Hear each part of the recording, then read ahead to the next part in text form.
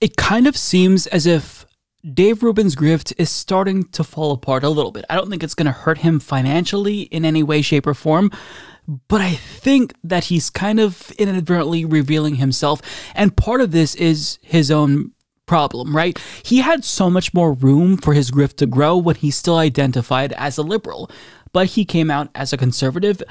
And as a conservative, you have to say certain things. There's this expectation that you will toe the line. But if they think that you're a liberal or a classical liberal, you have more room to kind of reason your way out of difficult situations. So let me give you a couple of examples of that. He was on a television show and he was debating someone, and she asked for his vaccination status. They were debating vaccines and vaccine mandates, I'm assuming. And watch the way he melts down like a triggered little snowflake. I'll tell you why he got so offended. Yes, children could transmit the disease, although they rarely do, but the parents are all vaccinated if they're good, decent citizens. So I don't really understand the connection, actually. Are you a good, decent citizen? Are you vaccinated? It's nobody's business whether I'm vaccinated. That's like me asking you the last time you got laid. I mean, it's just irrelevant. All right, so, you know, what's really relevant is that it's one thing if you have the right to choose for your... My medical history is not your business, nor yours is mine. Let Clary finish. That hit a nerve. He did not want to answer that question. And I think we all know the reason for that. It's because Dave Rubin is vaccinated. Dave Rubin is vaccinated 100%. The second he was able to get the vaccine when he was eligible, he was first in line, guarantee it, because he knows that the vaccines are safe and effective. But he doesn't want his audience to know that. And that's why he's pushing this line. Oh, it's nobody's business whether I'm vaccinated. That's like asking me, when's the last time you got laid? Is it though? Because I don't think that that's the same thing. That's a false equivalence. And you sound really stupid making that point, Dave. We all know that you don't want to disclose your vaccination status for the same reason that Tucker Carlson doesn't want to disclose his vaccination status, because that undermines your credibility. And I use credibility very charitably. You undermine your credibility among the anti-vax community that you're pandering to. So if they know that you're vaccinated, then when you tell them that the vaccines are bad, they're going to think, well, wait, if you say that the vaccines are bad, why are you getting the vaccine yourself? Why did you get the vaccine? And the more smart people in his audience, there's not many of them, but the more smart ones might put two and two together and think, wait, maybe this person is not walking the walk because what he's saying is bullshit. Maybe he's telling me what he thinks I want to hear, and maybe the vaccine actually is good. Maybe I should get the vaccine because he got it. Does he think I'm stupid? Not many people are gonna realize that.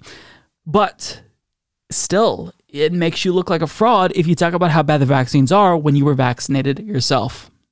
So that's why he doesn't want to reveal his vaccination status. It's not because it's a deeply personal thing to him. He doesn't care that much.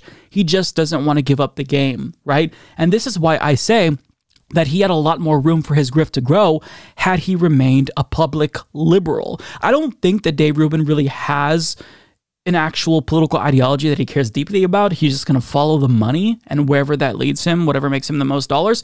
But I think that if he pretended to be a liberal, he could then say, look, as a liberal, I got the vaccine, but I'm for people making their own medical decisions. I'm for medical freedom. He could use that bullshit line.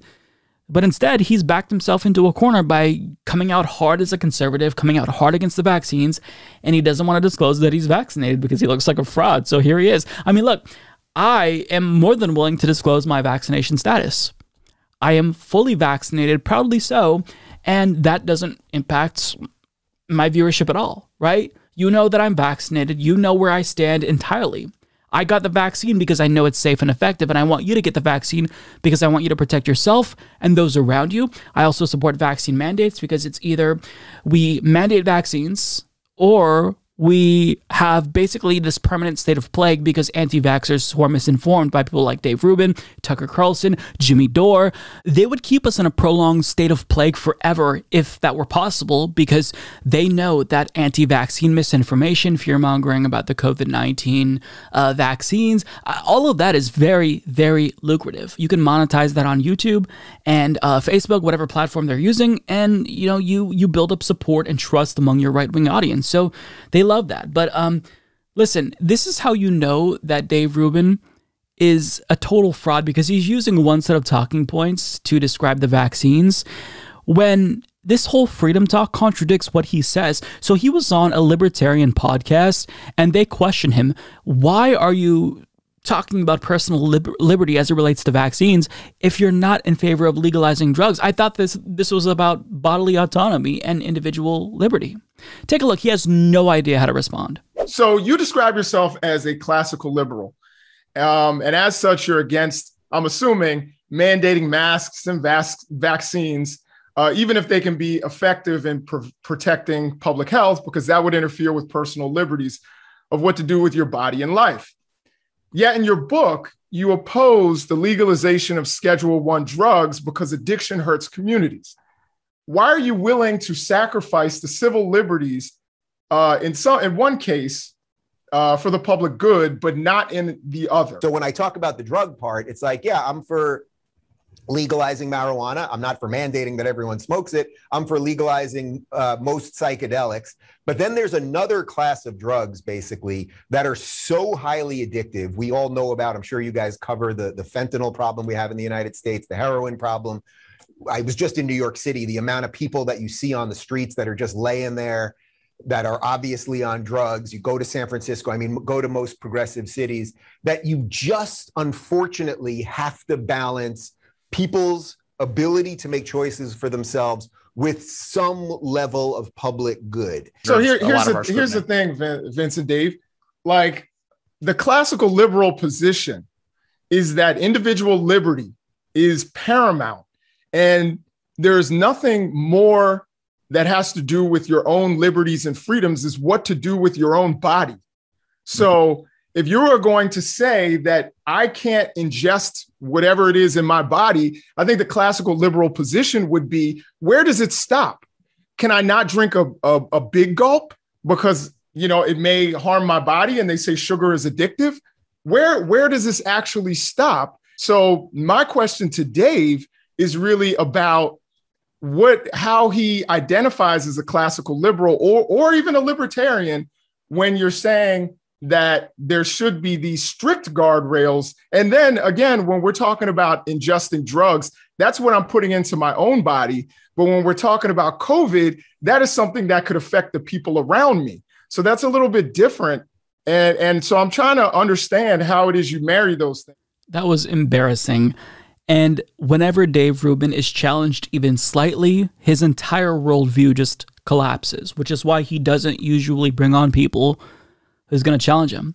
And it's not just that he gets embarrassed when he brings on other people who at least are more intellectually curious and honest and know what they're talking about.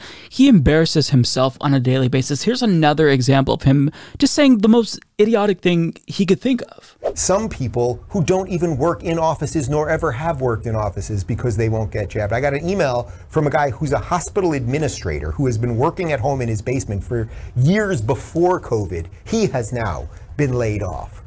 Give up a few more of your rights, guys. Why not, give them access to your bank accounts and your phone records and all that stuff. It's for your own good. They're looking for somebody, a bad person, So just give up some of your rights and don't worry. I just don't know how anyone could take Dave Rubin seriously, even right-wingers. If I were a right-winger, I would feel insulted. I would feel like this man was pandering to me. I would feel like he's trying to insult my intelligence. But most right-wingers, to be frank, are rubes, and they just want to be told what they want to hear. They just want their worldview to be reinforced. That's why they tune into people like Dave Rubin and Tucker Carlson. So I'll leave that there. Dave Rubin's grift, it's kind of unraveling. And it's kind of uncomfortable to watch because we know that he's vaccinated. We know that deep down, if you really could hook him up to a lie detector test or give him a truth serum, he would say, yes, the vaccines are safe and effective because that's what facts dictate. I mean, that's objectively true, but he's not going to tell his right-wing audience that because then he looks like a fraud. And I love this. Whenever there's an opportunity to expose or embarrass Dave Rubin, somebody should take that opportunity because this man spreads misinformation.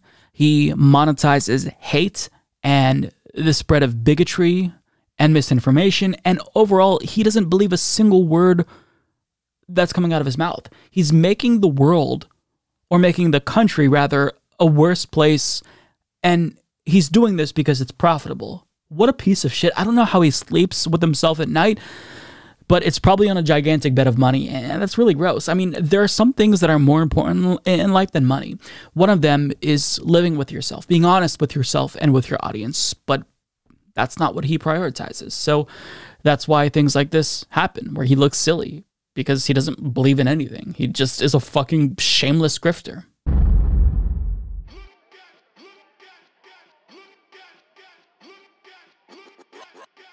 Ideas.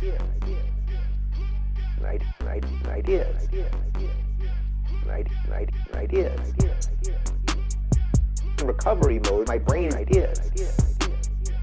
Recovery mode, my brain ideas.